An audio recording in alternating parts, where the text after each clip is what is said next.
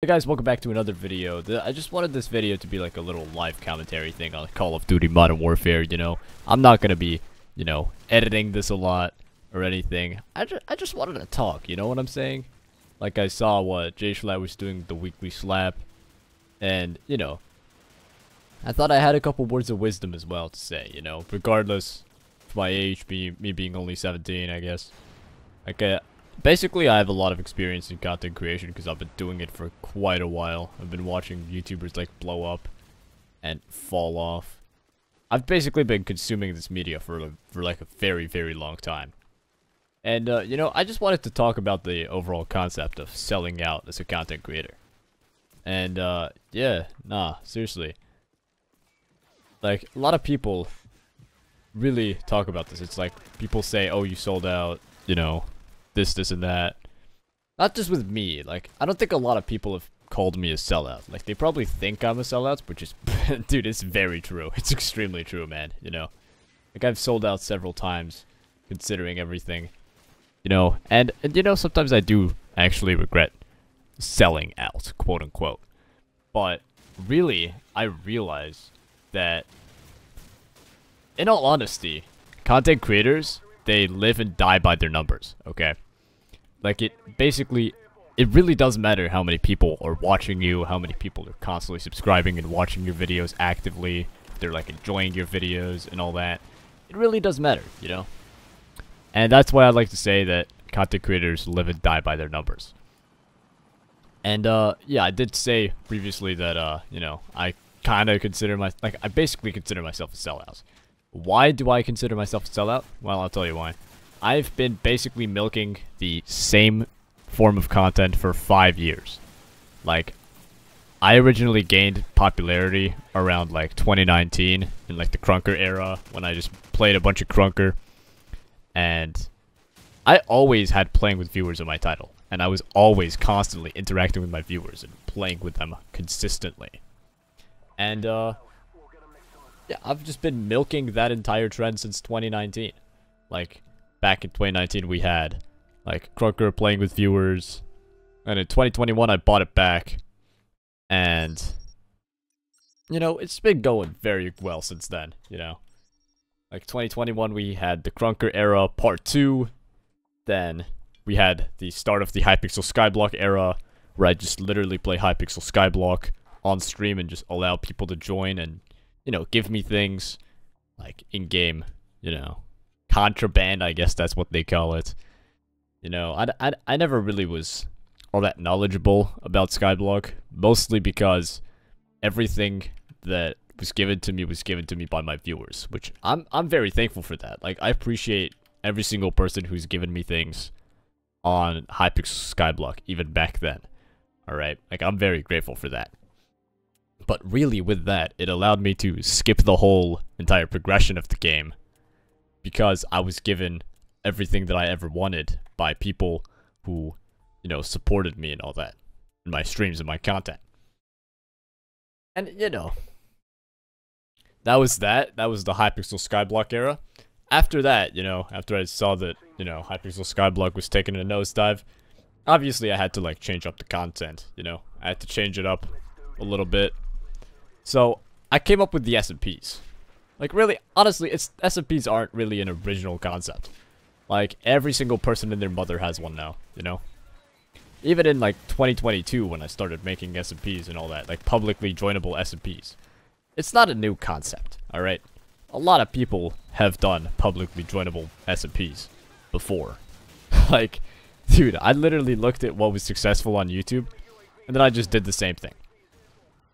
Now, the story behind my SMP was actually, like, very interesting, because I was actually wanting that to be, like, a one-off stream. Like, the original idea for the OhRisk SMP was that it was going to be, like, a hardcore SMP. Like, you die once, and then you get banned. You can never play on it again. Which, it sounds good, but no one actually played on the server. No. Yeah, no one actually played on it. So literally the day later, I was like, what if I just redo everything? What if I just change the entire concept of the server and just make it like a publicly joinable, normal, regular Minecraft server? And from then on, like, the rest is history, really. Like, we went from, like, 300 subscribers to, like, 1,000 in, like, quite a short amount of time. In, like, less than a year, which is crazy. And, like, still, from time to time, I do go back to S&Ps. Either, like, really asking myself why I go back to S&Ps. Like, some of it is me actually wanting to play the game. But then, there's another part of me which realizes that, you know, I got a lot of views and a lot of attention from people for doing these S&P videos and S&P live streams. So, I guess a part of me just wanted to, like, redo that. I wanted to get it all again. You know, I wanted to, just that one meme saying I got one more in me. Yeah, that was me basically. Like, I got one more in me. Look at me, man. So yeah, I'd basically start up the S&P again to, like, either, like, just siphon views off of the entire trend, and, like, slightly for, like, the first couple of weeks I'd actually enjoy it, but then I just kept continuing it because the views were good. Like, they were insanely good.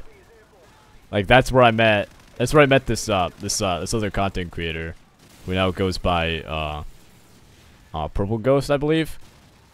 But yeah, that back then he used to go by Wish, and he basically, like, joined one of my live streams, and yeah, you know, we just hit it off all the way back then. Yeah, I still talk to the guy, and really that just shows the power of the S&P, I guess. Like, it was able to reach so many people around the world. Like, other content creators were looking at me and, you know, wanted to make videos with me. The S&P is also, like, one of the big things that, you know, kind of gave me an in to, like, other content creators. Like, I could name a bunch of content creators who I know because of the S&Ps. Like, I'm just gonna name a couple of them. I know Simply from it. Simply VR MC, whatever he goes by. The aforementioned Purple Ghost, who's actually a part of Reserve. He's a part of my team Reserve, my content team. And you know, inspiring esports, but hey, I don't know. That's way in the future. Right now, we're just like a content org. But yeah, met those two people there. And yeah, the S&Ps really worked out. So why did I really stop doing the S&Ps? Like, the views were good, they were continuously coming, but really I realized something. That I just didn't enjoy it. Like, at the end of the day, I didn't want to go live. Like, every single day I went live, I would just, like, walk around and do absolutely nothing. I wouldn't progress at all.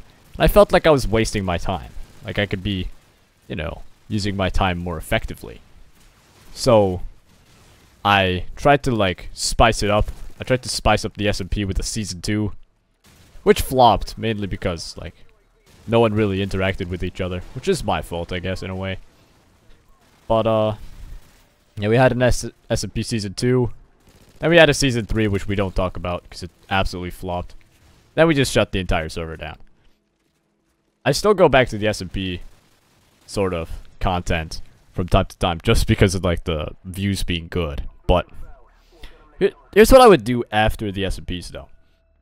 Like, I'd milk those S&Ps for, like, a year. I don't know how I did it. I somehow milked it for a year. like, like, I milked it from, like, 2022 to 2023.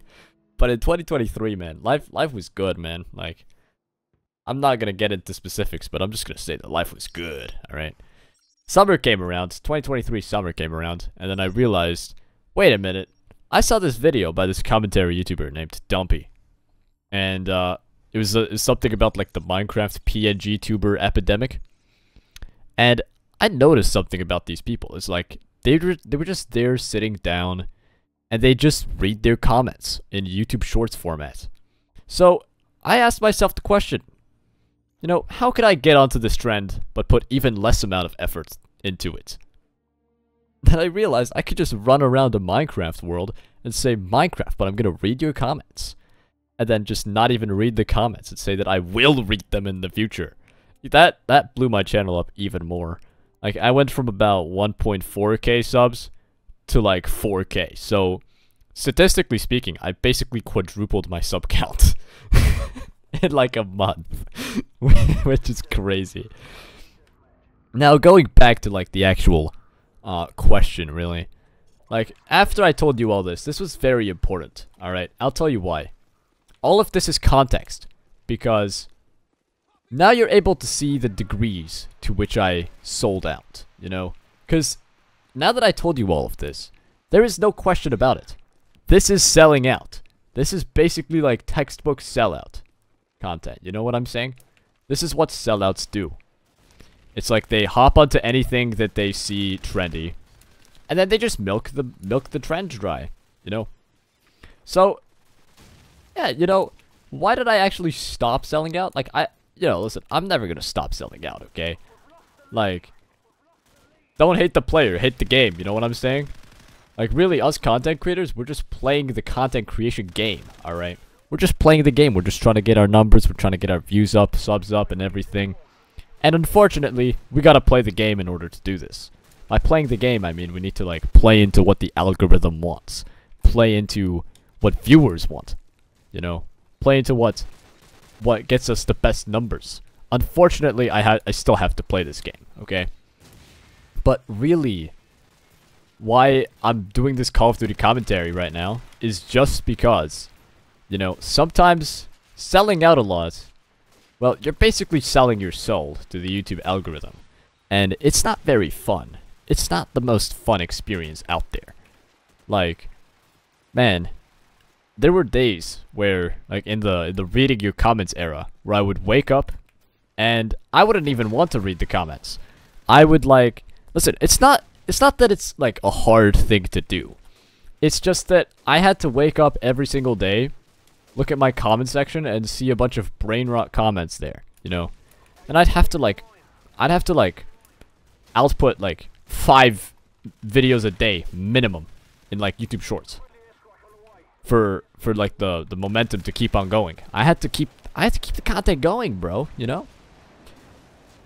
So really, it felt so mentally draining because I couldn't actually do what I wanted to do.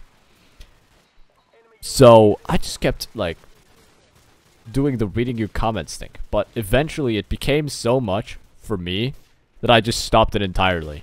Right now, obviously I'm back to it. I'm back in the game, baby. All right, I'm literally back. But yeah, you know, I realized that, like, even in the reading your comments days, in like the Minecraft butt videos, which I didn't even talk about, they were all fake. Like a lot of those Minecraft butt short challenges videos, you know, I faked them. I faked them. I remember there was one of them where it was like Minecraft, but if I touch grass, I die. And I failed the challenge by breaking a crafting table which I was standing on.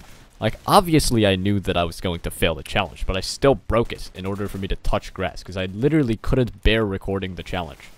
So I just put up a fake reaction of me just breaking the crafting table and being surprised, realizing that I failed the challenge.